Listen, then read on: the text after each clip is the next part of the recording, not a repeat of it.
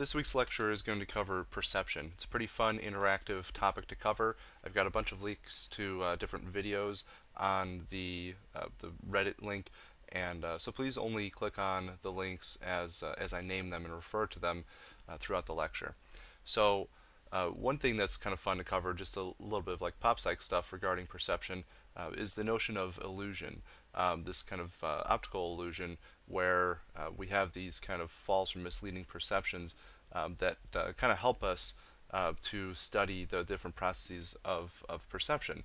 You know, we can show somebody a picture such as this and ask them which line seems to be longer.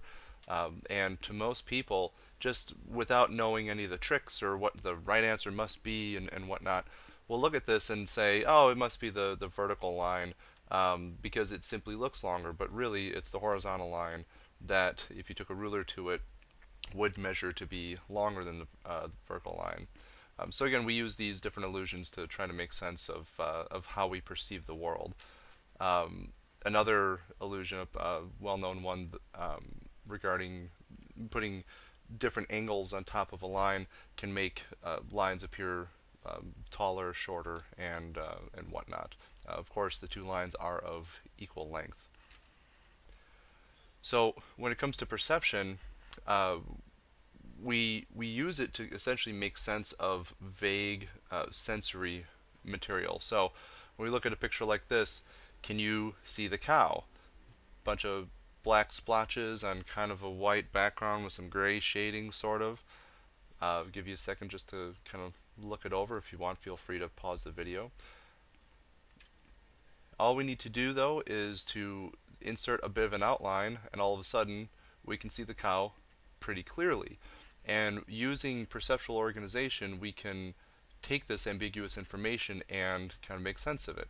Again, to go back, there's the cow without the bit of organization, just a single thin little black line kind of drawn throughout the surrounding pieces that form a cow, and then we can see it suddenly a bit more clearly. That's essentially what perception does, is it takes the sensory information in and actually begins to make sense of it, begins to organize it so that our brain can understand what's going on in the environment around us. And people use it for a variety of different reasons. Of course, most well known is in marketing, when it comes to forming logos and for business cards, and to go on the sides of trucks, and to go on various products that are sold. People want to be able to communicate different ideas and recognizable logos that mean quite a bit, but use perhaps very little in its design. So looking at a picture like this, one may guess that this is a home repair company because we have the picture of a wrench, and just by turning it in such a way, it forms the shape of a house. Here's a really simple image that communicates quite a lot. You can imagine a company name and a phone number being on there, and that's all you need. If you need home repair, you call this company at this phone number. Really quick and easy way to communicate a lot. And again, it's our perception that is making sense of this image, our ability to take the sensory information and make sense of it. Another example, this pops up on Reddit from time to time. I don't believe it belongs to an actual golf club, but it's a creative design here using both ideas of Spartans having a picture that looks like a Spartan warrior in a profile position of his head, as well as a clear image of a golfer in kind of a swinging motion. Again, we can take kind of one image and communicate two different things based on how creative we can manipulate the information, and thankfully our brain is able to make sense of this and kind of form this like aha moment of, oh, I get this, and that looks pretty cool. Something else that many people are familiar with, but still I find a whole lot of people aren't. I wasn't aware of this until just a few years ago, in fact. The FedEx logo, a lot of people don't realize that there's a hidden image in the FedEx logo. Myself, again, just a few years ago, just thought it was colorful kind of text and pretty bold and simple. But inside, of course, there is a little arrow. And for a company that ships packages all around the world, movement and direction is very important to this company to communicate. So inside the logo of FedEx is a subtle arrow that a lot of people don't initially see, as the letters kind of stand out pretty strongly with because they exist in more of a positive space, whereas the arrow exists more in a negative space. And we'll talk about why this happens and why we kind of get fooled into not seeing some of it, and almost have to do a little bit of work to pick out the subtleties of some of these logos. So perception involves three basic processes: that's selection, organization, and interpretation. I'll be covering each of these with some examples and a little bit more depth in the course of this lecture. Regarding selection, this is essentially choosing where to direct your attention. You're having all this sensory information coming in, and your brain needs to be able to understand, where should I be paying attention? What should I be paying attention to? And where should I be devoting all of my mental resources to understanding? You think about looking in a busy room, you're going to have furniture, a lamp on perhaps, you could have another person sitting nearby, a TV on. I mean, there's a lot of sensory information to see and to hear, to smell, to touch if you're sitting down or touching something. So your brain has to be able to kind of select what it's paying attention to. One of the ways it does so is through selective attention. This is when you filter out and attend to only important sensory images at the most basic level, that you can say, this is sensory stimuli I'm not going to pay attention to because my brain pretty much immediately deems it unimportant for making sense of the environment in its current situation. Another interesting part of selective attention is change blindness, and I have some video examples that kind of highlight some bits of change blindness. Go ahead right now, if you could, and click on the link that says door study. After you click on that video, there's a link that says change blindness, and I'd like for you to click on that and check out some of the links on that web page. And essentially on the door study, it's a brief video that highlights an interesting example where people kind of get fooled into not realizing they're talking to two different people. And with the change blindness, it's kind of a quick before and after, like what's different in the two images kind of exercise. So go ahead and watch the video and participate in the other piece and see if you can tell the difference on the change blindness activity of when you see the flash, what's changing in the images and in the various links. I'll go ahead and I'll just put a little silent pause right here. Okay, so hopefully by now you've completed both of those activities. Next up, I want you to click on the link that says basketballs. When you go to click on that link, I want you to follow the instructions. A lot of people don't have such a hard time kind of counting the number of passes that are made by the players wearing white, because there's so much going on in the scene. So really pay attention to that. See if you can pick out the number of passes that occur by the team members only wearing white. And I'll go ahead and I'll pause while you go do that right now.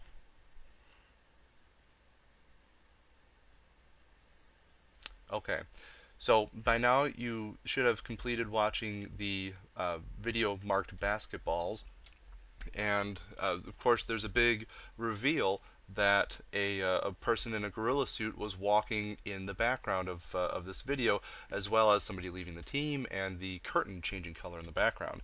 When I first saw this video, well, I saw a similar video several years ago in my undergraduate studies. I was in a auditorium with about 200 students watching this, and the professor gave similar instructions as I just did. You know, people really have a hard time counting the number of basketballs. You'd be surprised, you know, the number of passes that occur. You'd be surprised how many people get that wrong, so see what you can do.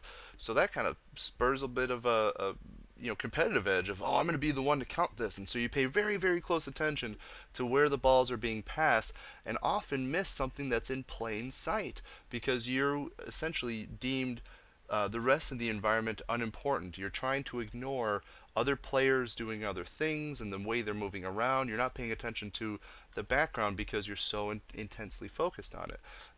Of course, there are going to be some of you who watched these videos and perhaps even saw some of the changes that occurred, but it's absolutely accurate that about half of people missed missed the gorilla or missed the other changing information. Again, in that 200-person lecture hall, about half of the people raised their hands as having caught the gorilla. The rest of us, myself included, felt very dumb that you're watching this video and a gorilla walks by and what gorilla? And it's in plain sight. And they even stop partway through.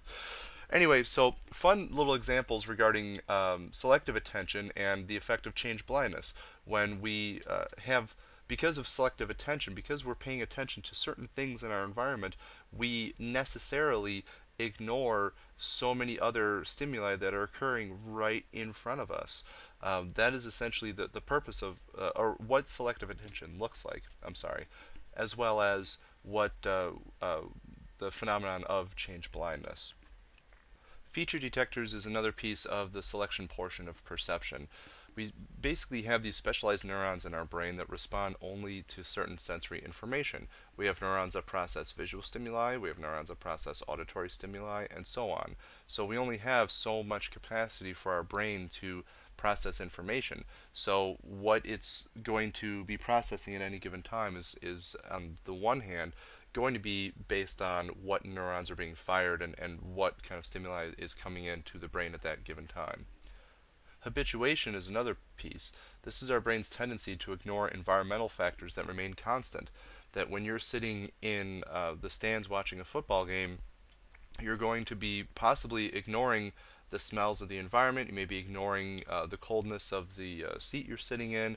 You may be ignoring somebody texting on their cell phone a few rows in front of you. There's going to be generally information that naturally, of course, they are related to selective attention, but habituation, just to further clarify, it's going to be your brain's tendency to say these things are kind of the same right now, and there's not a whole lot of change, there's not a whole lot going on, so I'm just going to be kind of used to this and say this is probably going to keep being the same. You'll see yourself kind of snap out of the habituation if you happen to be near a concession stand and they're grilling like hot dogs or bratwurst or something, and that smell starts to kind of make its way over to you. Then you start to pick up on the unique smell of that. But again, given some time, as the smell continues to linger, your brain will continue to get used to that and just begin to ignore it and start to think that it doesn't even exist. Whereas somebody could be getting right out of their car, walking up and saying, "Man, those hot dogs smell good, don't they?" And you're thinking, "I don't know what you're talking about. Maybe that was a few minutes ago or 15 minutes ago, but I don't smell it at all." Your brain essentially takes in this sensory information, all that's going on around it, and naturally kind of habituates to it and gets used to it. Organization is when we assemble information into patterns that help us understand the world. We organize this sensory information in terms of form, constancy, and depth. And I have a table that has some examples and further clarifies this a little bit. Although this table, while generally very good and comes from IntroPsych textbook, Figure Ground, I did not like their example. So I'm going to put up an example of my own in just a moment. So figure ground, this is when the ground is always seen as being farther away than the figure. This is one way that we organize things. So here's the example I'm going to use instead. This is an infamous example of do you see a white vase, or do you see two people in black who are facing each other, kind of profile views of each face. Figure ground says that if you're focusing on the vase, that the black is seen as the background and generally as being seen as further away. However, if you change your perception and instead focus on the people facing each other, you see the white as background and that being just slightly further away than the two people facing each other. So depending on how you're kind of aligning your perception, how you're organizing things and saying this is a vase or these are two people, however you kind of shift that focus, you're naturally going to be seeing things as having some distance, that whatever you're not focusing on is naturally further away, just enough so you can kind of make sense of what's in front of you, when really this is a flat two-dimensional picture. Proximity is another form of organization. This is essentially that objects that are physically close together are grouped together.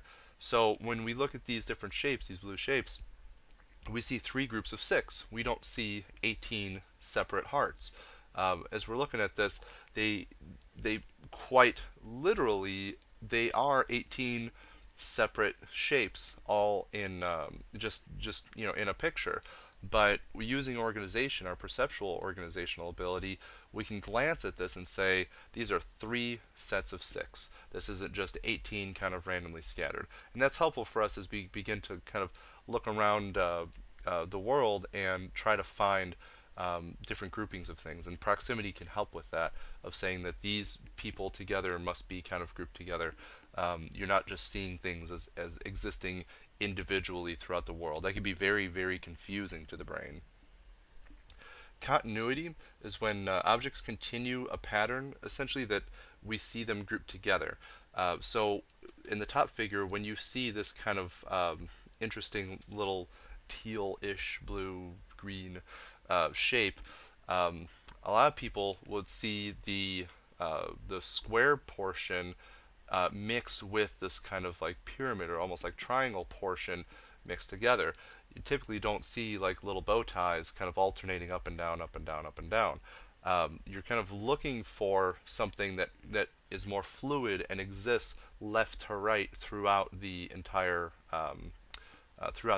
image. You're looking for something that's going to make sense throughout the image instead of just clumps of random shapes throughout. Closure is the tendency to see a finished unit, like a triangle, a square, or a circle, from an incomplete stimulus. Again, similar to proximity, when you look at an image in closure, these are just random angles, different 45-degree angles or 90-degree angles, or even just little curves, and it's your perception that can close them and say, this actually forms a single unit. This is a triangle, this is a square, this is a circle. And lastly, with similarity, similar objects are grouped together, like the green colored dots are grouped together, and we perceive the number 5. That when we just color different shapes in a grid in a certain way, like an older style way of illuminating a scoreboard, how it's just this kind of ray of field of lights, and you can light certain ones up, that you're going to start to form numbers. You're going to see numbers in them, not just as kind of randomly lit bulbs or randomly colored shapes.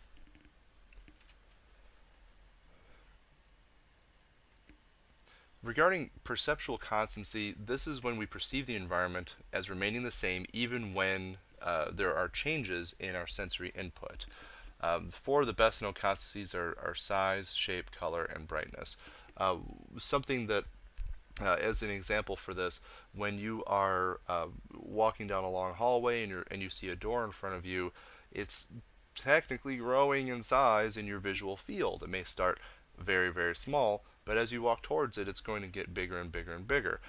With perceptual constancy, this is essentially your brain's ability to say, on at least one level, that door is still the same. This isn't a bigger door that is growing or anything like that, but rather that you're getting close to it. And that's at least kind of a size constancy example. The Ames room illusion is pretty interesting. There are actually some tourist traps in different parts of the world where they claim that you can grow 3 times your size, or things are leaning sideways, and how can that exist if gravity exists, and all of that, when really they just kind of use these different illusions to trick our perceptual ability into thinking that something that is false is perhaps true. So here we have a mother and child. On the left, the child is way too small to possibly be this mother's child. There's like a major disconnect in understanding their relationship. And on the right, we have a child that's much bigger than his mother. And you can see in the corner there, this is how they're able to achieve that trick, by sloping the ground up and sloping the ceiling down, and kind of playing tricks with the size of the windows and all of that. That when you look into the room, you're not seeing a real room. You're not seeing a cubed room. You're seeing an optical illusion, and you can kind of trick your senses into into fooling your brain. Depth perception is another piece of organization. This is our ability to perceive 3-dimensional space and accurately judge distance. So you see in this comic here, the man asks the woman, "I have no sense of depth perception. Could you tell me, is that someone standing way up there on the corner, or is there a little man in your hair?" We see this in a lot in comics and two-dimensional art, of course, where if you want to draw somebody who is much further away, you have to draw them very, very small and give some cues as to creating depth and distance by having lines converge onto kind of a similar point in what you've drawn as the background. But if you didn't have depth perception, uh, people and things that were far away would just seem like they're very small, and you would not be able to tell perhaps how close they were without additional cues. Now, an interesting note here is that we see depth perception in very, very young children, even in infants, using the visual cliff experiment. This is when we take a checkered tablecloth and place the child on top of the table and have a glass covering of the tablecloth extended further away. So the pattern of the checkered tablecloth would essentially get smaller by a little bit because of the distance from the infant's eyes. You think about the infant looking down at the tablecloth that he's crawling on, his eyes are just a few inches away from it, but now place this glass in there where the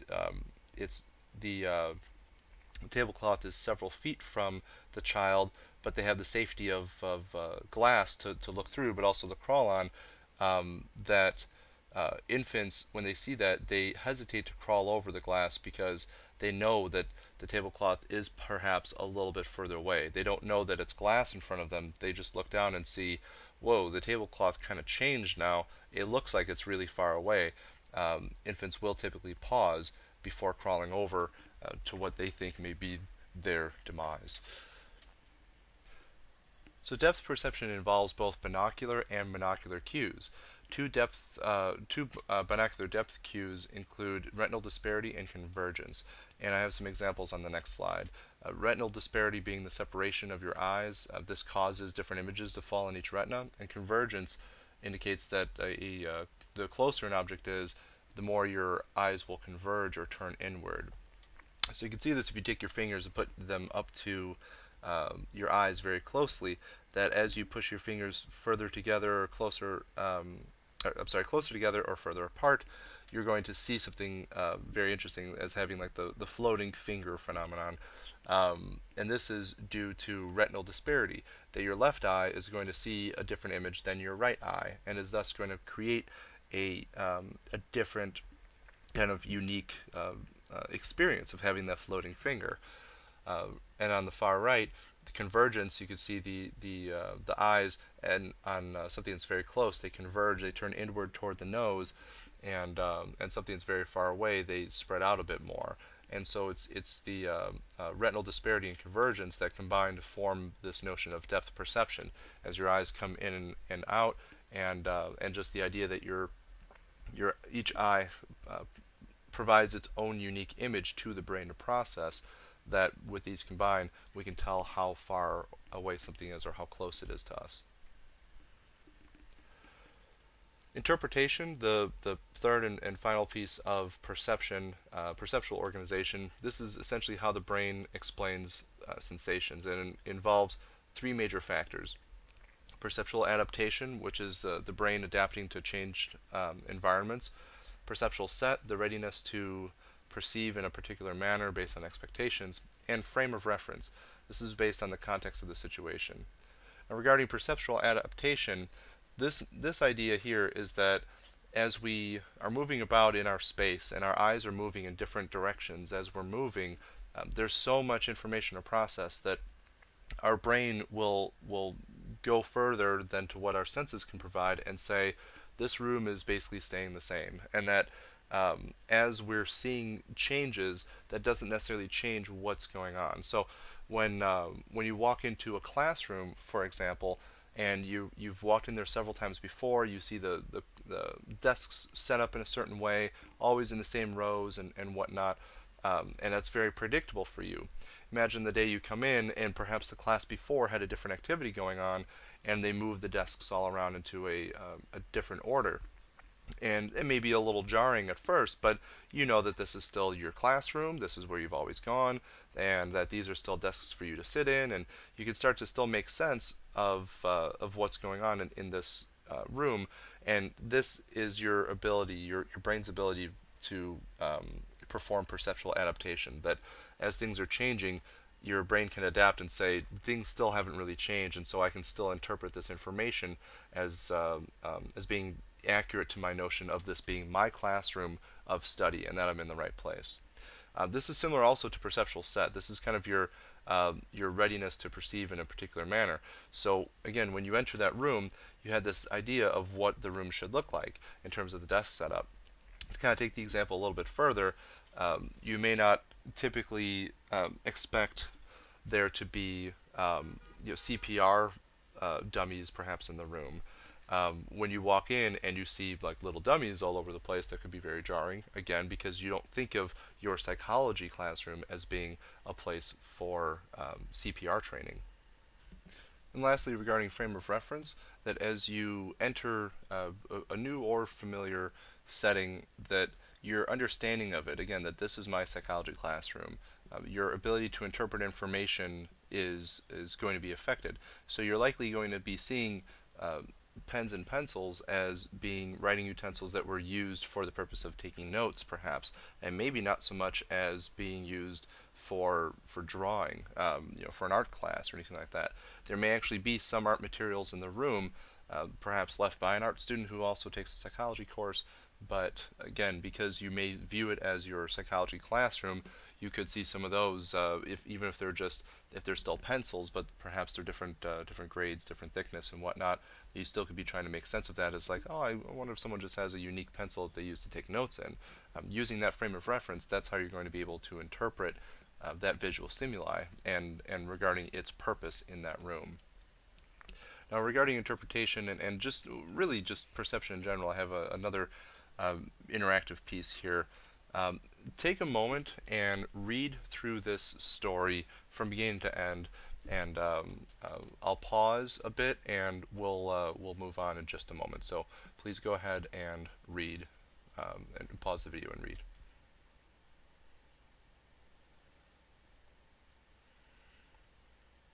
Okay, so for some of you who read through this, there may have been a bit of kind of an odd moment in this passage later on with from the third line from the bottom regarding the word spoon. This text in general tells a pretty predictable story, an understandable story. There's one piece that just kind of stands out a little bit, and that's the weapon of choice. Now, in cognitive psychology labs, you'll often find something that looks like this. These are cameras that we point at the pupils of participants' eyes, and we use it to track what they're looking at. What do they focus on? In this example here, you can see there's looks like that the person is like virtually placed perhaps in the driver's seat of a car. So are they looking at their gauges, the rearview mirror, something out in front of in the windshield? These little cameras will track where your eyes are going, and so we can see how much time do you spend looking at the various aspects of the car, or various stimuli that are placed in front of you. So this is what it might look like if we were looking at this text. If you look at the top here, you can see like the little circles and the lines and whatnot. This essentially is, as we understand it, when people read, their eyes actually move in kind of like jumps. They don't go fluid over each word, nor do they read every single word individually. They kind of jump around as you're kind of scanning through it and reading it quickly. And so you go to the end of a line and then begin again on the far left, read through that line, jumping around, then you jump back to the beginning. Sometimes your eyes don't even go to the very end of the line or the very beginning, again, just because you kind of don't need to. You've picked up that perhaps the burglar, like on the second line, is that you know what that word is without having to go with casting your eyes all the way to the G, the L, and whatnot. Maybe you saw it in your periphery. You start a new sentence, saw the B, and then the URGLAR. is in your periphery enough that you know that that's the word burglar, and so you bounce back over to crept inside, and so on. Now, look towards the bottom here, and this may be, and please ignore that little red arrow.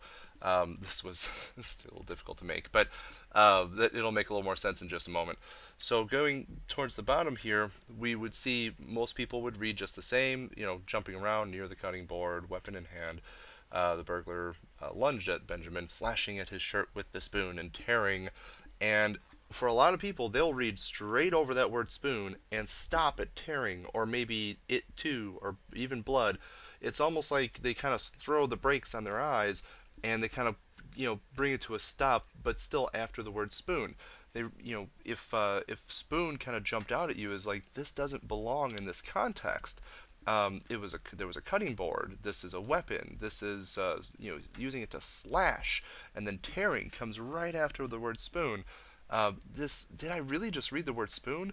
And what we'll see, hopefully it's not too confusing, is a whole lot of mess.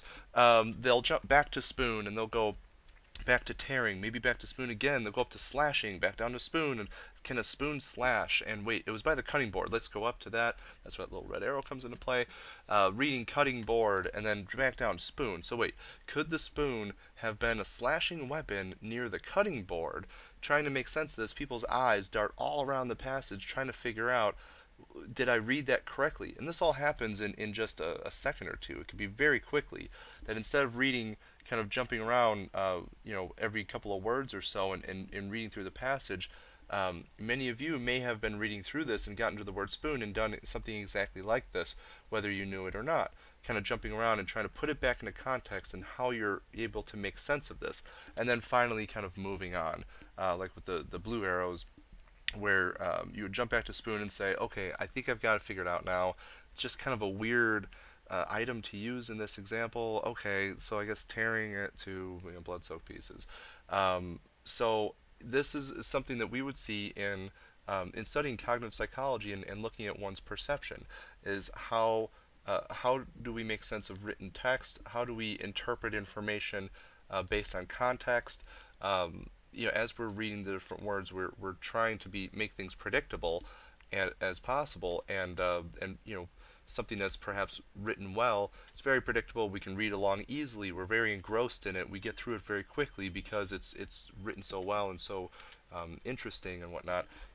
But when things kind of come up unpredictably, we're going to spend a lot more time kind of bouncing around, rereading passages and checking it out in context, and we go back to kind of investigating it. We may hop over the words kind of one at a time then, instead of jumping around two or three at a time. Lastly, do you notice anything wrong with these photos? Another popular kind of optical illusion. Looking at these photos of Julia Roberts, some may view these as being probably the same or not having a whole lot wrong with it, but if we just flip them, we find, oh my goodness, that we have a typical regular picture of Julia Roberts on the left and an image of her on the right where her eyes and mouth were turned upside down. The idea here, think about how this might be related to perceptual set and how you may expect to see Julia Roberts, and how that was related to the prior image, looking at her upside down. But in fact, on the one picture on the left here, her eyes and her smile is right side up. So something to consider. Now I have a few more links on the Reddit page. I would like for you to watch each of those because I think they're very fascinating. One is the McGurk effect. This is an effect where you look at a short video of somebody making a sound, and by watching it, you may be hearing da da da because of the way the person's mouth is moving. It may sound, you may absolutely swear up and down, sounds like da da da, but close your eyes then as you're listening to it and see if you can hear him making a different sound. We call this the McGurk effect, that when our eyes take in information and it conflicts with our ears, I mean, it can be any pairs of senses, that there is often going to be a kind of dominating sense, even if if it's especially close, like da and ba being very close sounds to one another, that that we're going to kind of rely on one of the more dominant senses, and that's going to actually kind of trick our other sense, or in this case, our sense of audition, to into hearing something that's not really there. Next is a video on priming, and I think it's just a fascinating video, kind of considering what you could do in a job interview, perhaps handing a nice warm cup of coffee to your job interviewer for just a moment while you tie your shoe. What are some of the effects that that could have on the interview versus a cold soft drink? And lastly, I think one of the most interesting videos. I love this program, Nova Science Now. This is David Eagleman's work on perception and synesthesia, and just think about what your own prediction may be, that when you're falling, when you're perhaps in a moment of danger, and it seems like time is slowing down, is time really slowing down, and are we gaining any kind of superhuman abilities that we can see and perceive things much more much more quickly, much more accurately, in kind of a slowed down manner, or is it just kind of another illusion that's tricking our senses? So those last three videos, McGurk Priming and Nova Science Now, go ahead and watch those, and leave some feedback on the discussion of this week's lecture. I'm curious to hear what your thoughts are about each of these videos and some of the more interactive pieces of this lecture. That's all for this week. So thanks very much, and I will see you around next time.